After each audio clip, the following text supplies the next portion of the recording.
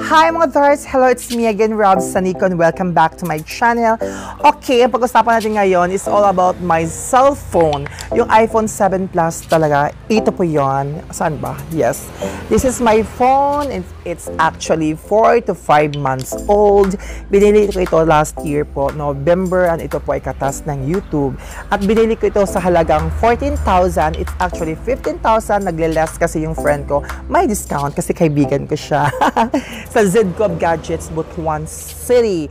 And it's actually GPP, made in Japan, under po sa network na AOKDDI. Yes po mga darling.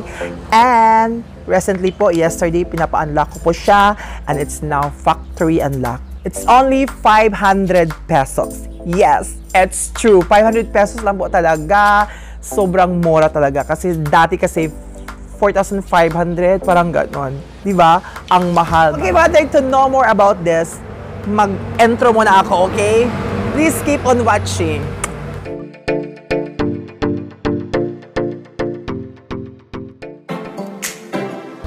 Okay mga Thars, hello, I'm back. This is only a quick review po, okay? So actually, ito ngayong phone ko na factory yung phone ko na factory unlock yesterday lang. So kasi I met this person po through online sa Facebook. Yon po yon mga darling. Kasi dati kasi yung magfa-factory unlock ka sa iPhone mo, ang mahal talaga, just like 4,500, 5,000, ganun po. And actually po, member po ako ng Philippine iOS sa Facebook po. Naghanap kasi ako, doon po ako naghahanap kasi ang sabi ng friend ko, madami daw doon nagfa-factory unlock daw. Yun po. So nagpapa-member pa ako, nagsisearch ako sa Facebook, and then until I found this one po, itong grupo na ito. So ang ganda po kasi dito, they help each other. Yung admin talaga tumutulong, and everyone helping each other talaga. Kasi pag mayroong problema ka sa phone mo, yung magpo-post ka lang doon, at saka ang daming magko-comment, pwede lang sa maganda, mayroon na hindi maganda, depende sa post mo. Ganun talaga, kasi mayroon talaga mga sarcastic talaga, no? Mga ganon, yung pangpagulo lang talaga. But anyways, everyone naman, pag maganda yung tanong mo, yung mayroon kayo post talaga, pag may question ka, lahat, mayroon naman talagang tutulong. Ang lahat talaga ng tutulungan doon, especially yung admin, ang ganda kasi doon kapag, kasi usually sa iPhone, no, mayroon talagang mga, yung application na may bayad, yung admin talaga magpapahiram ng Apple ID niya, so you can avail the application po nga mayroong bayad talaga gusto mo. Yun po, just like me, meron po akong na-avail, and grateful for the admin talaga kasi tumutulong. Yun po, so if you wanted, or if you want to join, to be a member of that, so you just have to click that. You find this on Facebook po, at saka talaga, kung mayroon kang problema sa iPhone mo, tutulungan ka talaga nila, mag-post ka lang doon. So yun na nga, kasi dati po sa Philippine iOS kasi, hindi yun bawal yung mag-post ka, kasi marami talagang nagpo-post doon, yung magpa-factory unlock, yung gumagawa talaga, so for unlocking your phone talaga. Marami talagang nag-o-offer ng factory unlock doon sa page namin, doon po talaga. So actually, kung daming nag-o-offer ng factory unlock, dami ring scammer. Kasi ako talaga na-scam talaga ako nung sobra. Yun, actually 1,000 lang. Kasi naghanap talaga ako ng mura talaga. Yun na nga, sa murang-mura talaga, na-scam ako. Yun na, lesson to learn na din. Right now po, wala nang ganyan sa Philippine iOS. Sa page na yun, wala na pong nag-aalok ng factory unlock. So, yun na nga. So, dati kasi mayroon akong nagsisend akong marami talaga. So, mga mahal talaga. So, yesterday lang, na may nag-send back sa akin. Ano ba yun? Mayroong nagsisend sa akin. Yung isa po siya sa sinisend ko dati, yung mahal talagang singil. So right now po, ang sabi niya mura na daw. So I was so happy kasi namimit ko ito. Ito po si Kenneth Vergara. Siya po yung nag-factory unlock sa phone ko sa halagang 500 pesos po.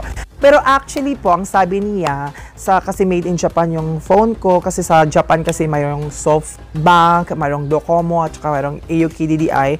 But sa iba naman, yung SoftBank at saka Docomo, mahal talaga, just like 4,500, at saka mayroon kang down payment o full taga ang ibayad mo. Ito naman sa akin, yung AOKDDI, taga unlock first before you pay. So, yun naman, at least mayroon ka ding security na hindi ka talaga ma-scam. At saka, sa part naman ni Kenneth, actually, hindi din siya ma-scam, so you have to send ID talaga to him para at least kung nagloko ka, you're lying, ipopost talaga yung dagway mo, yung mukha mo sa Facebook talaga at ipadala sa NBI. Yun po yun. Well, anyways po, yun na nga, yung AUKDDI nga, mura lang daw. So, namangha talaga ako. Yun po, so sabi ko kasi, yes, nag-yes talaga ako instantly. Hindi ba, instantly ba yun? Oh no, hindi instantly kasi iniisip ko talaga kasi gabi kami nagto-talk. So, kinaumagahan, doon ako nag-decide. Yun po. So, actually po, kasi naisip ko talaga kasi yung papactory unlock ka is just ang tagal kasi is 5 to 7 days. Yun po yung alam ko dati kasi nagtatanong ako. So sabi ni Kenneth kasi is hindi pa daw 2 hours tapos na daw. So sabi ko, ganun kadali. Oh my gosh. So excited talaga. Excited, parang natitense, parang ganun. Baka ma-scam na naman. Hindi naman siya scammer, sabi niya yun. So after that, nag-yes na ako. So sinisend ko sa kanya yung AMEI ko at saka yung model ng phone ko. Kasi doon kasi malalaman kung yung phone mo ba is stolen or hindi pabayad sa may-ari talaga ng totoo. Kasi pag ganun talaga, hindi siya ma-unlock. So, buti lang sa akin ay hindi. So, yun na nga, pagsisend ko noon sa AMAI ko, yun talaga mga darling, ito lang, seconds lang siya na-unlock talaga. So, feeling ko, ganun kadali. Inisip ko talaga, ba't ganun kadali? Uy! Kasi feeling ko talaga is 1 hour, so maghintay pa ng talaga, medyo matagal-tagal din, pero as in seconds lang mga darling. As you can see, this one po na-unlock na siya. So sabi niya, binigyan niya ko ng instruction, ito po yung binigay na instruction ni Kenneth. So shut down doon ng phone ko, after that yung i-follow ko lang yung steps doon, ganon. So yun, ginagawa ko nga. So actually, natakot po talaga ako mga darling, kasi alam ko naman, yung GPP talaga, pag kinuha mo na daw yung GPP sa cellphone mo, talaga, kanang sana, maguba. Baka kung hindi siya hindi na siya gagana daw kung mali yung masayop ba kung lied lang, kung di totoo ba, no? Hindi na talaga magagamit yung phone mo. Yun yung pag-iisip ko, goodbye cellphone talaga, goodbye iPhone. So yun na nga, ginagawa ko talaga, in-off ko yung phone ko. Actually, yung pawis ko, mga dars, grabe yung pawis ko kasi, yun yung, nandun yung kaba kasi, yun po. So when tinatanggal ko po yung SIM ko, taga SIM pawis ko, grabe talaga. Yun na nga, so nilagay ko ng other SIM card, yung paglagay ko ng other SIM card talaga, so ino-on ko siya ulit. Yun na nga, mayroong mga greetings sa phone. Alam niyo naman yung mga hola, parang gano'n, mga gracias, ano ba yun? Basta mayroong mga greetings talaga. Bini-verify na yung phone ko at saka medyo tagal talaga kasi depende kasi sa status ng internet mo, kung mahina, matagal din. So, ang tagal talaga hindi naman matagal, it takes 15 minutes talaga. So, sinabi ko sa kanya, sinisend ko sa kanya, ito po ang nangyari, screenshot, ganun. Mayroon kasi kami dapat talaga yung may communication, no? My gosh. Yun po, sinisend ko sa kanya. So, sabi niya naman nga, just wait lang daw. So, actually, ang tagal talaga to verify the phone talaga. Ito pong yung lumalabas, yun na nga. So, pagkatapos doon talaga, yung ino-off ko yung cellphone ko, ito, pag-off ng cellphone ko, na okay na good siya ay. So, sabi ko, sabi ko, Kenneth, sir, thank you so much. Okay na ang phone ko. Ganun po, okay na talaga siya. So, chine-check ko yung iMessage ko. My gosh, hindi pa rin. Yun pa rin, waiting for activation. So, ang ginagawa ko talaga, reset ko yung network ko. Pagkatapos ng reset ng network ko, na okay na good siya ay.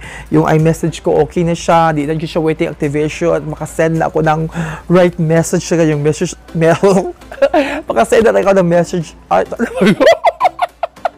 Makasend ako ng message sa phone talaga. Tsaka ang saya ko talaga mga darling. Mayroon talagang yung reply, yung like this. So mayroon mga reply like that. Kasi dati talaga wala talaga yung green.